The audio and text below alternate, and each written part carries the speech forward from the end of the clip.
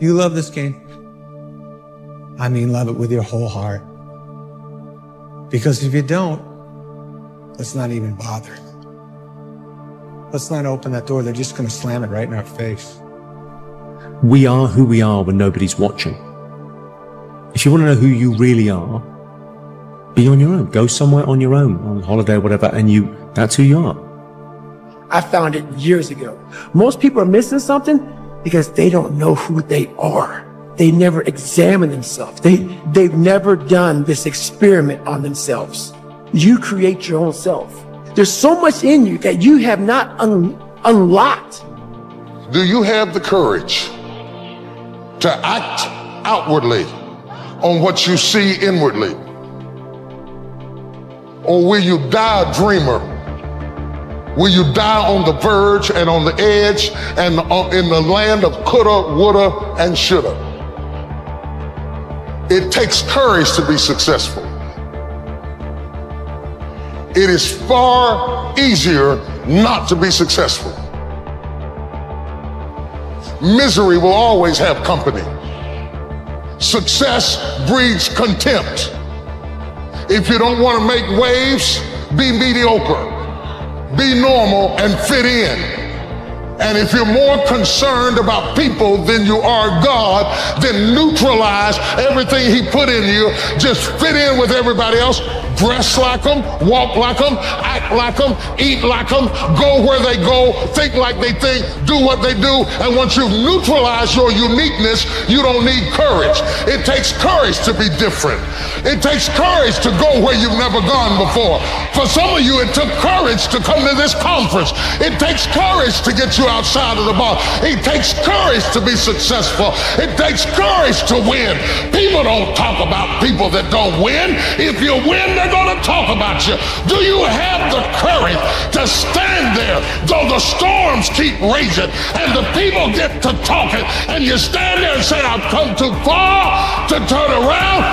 That's your girlfriend and say, do you have the courage?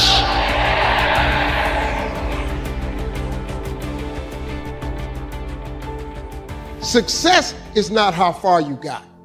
Because see, you're going to be disappointed all the time. Because somebody always further than you. So now you'll forever be disappointed. Success ain't how far you got. Success is how far you got from where you started.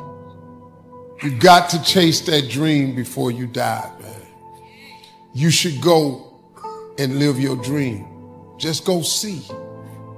God puts your real life in your imagination. That's where your real life ain't in your present circumstance. Your real life is not in your current situation. Your real life is not in your paycheck. Your real life, He tucks it away in your imagination. Not every single day is going to be this killer day. Sometimes I wake up and I feel great. Sometimes I wake up and I'm like, everybody, I want to burn this motherfucker to the ground. But here's the difference. When I feel like that on the second day, I wake up and you know what I do? The same shit I would do on the days that I feel great. In life, people don't burn out because of what they do. People burn out because life makes them forget why they do. But when the purpose is intact, when the mission is intact, when it's about something greater than themselves, the opposition, the adversity, and the challenges are a part of the journey. That's what life should be, is a mission. That's what gives your life purpose and focus and drive and ultimately satisfaction. This is how you know you're not living in your gift. If when the alarm clock goes off in the morning and you ain't happy about it, you ain't doing what you want to do. See, you're fighting upstream. You're going against what God created you for. If your job makes you sick to go to, if you're unhappy with waking up to go to where you got to go, it's because you ain't living in your gift. Eventually, inaction will cost you. But your default setting should be, I'm going to do something. Just get up, move towards that challenge, and go attack it. Go do something that's hard. If you want freedom in your life, you have to have discipline. Move towards that challenge, whatever that challenge is. And you may be successful, and you may not be successful, but you will be better. And the next challenge, you can be more prepared for. I never knew that the way people described you would become a prison until they did it. you are at your best when you are authentic to your core, and you have to be what you are, not what they call you.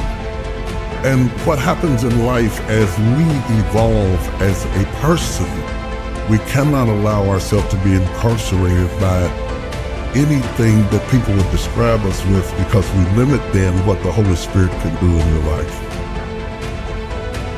Find a thing you like. Try to find a thing that you really enjoy. Try to find a thing that you're passionate about. Like an activity. Yes. For me, early on, it was drawing. It was illustrations. It was comic books. I wanted to be a comic book illustrator. And then it went from comic book drawing and illustrations to martial arts. You've got to be almost insane to your craft. Not a lot of people can understand that. Time is not the main thing. Time is the only thing. What it is that you're doing with your time today. You know what? If you look at it, if you really look at it, all of us are basically the same. The only difference is how you use your time. We all get exactly the same amount of time. Exactly. See, the truth is we don't know how much time we've got. But we know we're here and now. And the only thing we've really got is what's right here in the center. If we want to enjoy more of life, we've got to give everything we've got right now. Your life seems like it's going to last forever. And I will tell you right now, it's not going to last forever. And those years go by like a summer's day. And the next thing you know, you look up and you're 36 years old, or you're 44 years old. And that time's gone. You cannot get it back. You cannot get time back. So those dreams that you have, those goals that you have, don't put them off another second. Not 1 second. Get on them and go out and make them happen starting right now. When we go through a time of chaos, when we go through a time of rejection, when we go through a time of feeling like nobody cares about us, everybody hates us, the world is against us, you have to remind yourself that this is just you telling yourself things that are absolutely untrue. The world doesn't hate you. It's not the world. It's one situation that you are making into the world. The reality of a situation oftentimes is very hard, but oftentimes the reality of a situation is not as bad as it seems. You're going to lose sleep. You'll doubt whether it'll work. You'll stress to make ends meet. You won't finish your to-do list. You'll wonder whether you made the right call and have no way to know for years. This is what hard feels like, and that's okay. Everything worth doing is hard, and the more worth doing it is, the harder it is. The greater the payoff, the greater the hardship. If it's hard, good. It means no one else will do it. More for you. Life doesn't happen to you. Life happens for you. Opportunities will come to you every day. It's either for you, you can remain scared of the opportunities, or you can embrace them and take them. Do something that you don't know if you can accomplish. Do that thing that you don't know if you can do. Stop being afraid of hard work. Every single person who wants to do something with their life and has done something with their life has gone through the exact chapter that you're going through, and it's the lonely chapter. You're going to lose sleep. You'll doubt whether it'll work. You'll stress to make ends meet. You won't finish your to-do list. You'll wonder whether you made the right call and have no way to know for years. This is what hard feels like, and that's okay. Life is going to hit you with a certain level of opposition, and it's going to test your will and it's going to test your heart. And life is going to say to you, you said you wanted it, now let's see how bad you really want it. And then once we hit that wall, we don't quit, we don't give up. We push a switch called will, and we start using our willpower. Yes, we tired. Yes, we're hungry. Yes, the mind is saying give up. Yes, it's saying quit. But we cannot quit because we realize we have not reached the goal yet. While you're over there watching me and talking about me, I'm working. I'm working hard. I'm taking things to the next level. You keep gossiping and I'll keep working. You keep talking smack and I'll keep working. You keep focusing on everything and everyone else and I'll keep working. And when you finally look around at where you are and where I'm at, you realize that you have nothing left to talk smack about, and you will lose and I will win.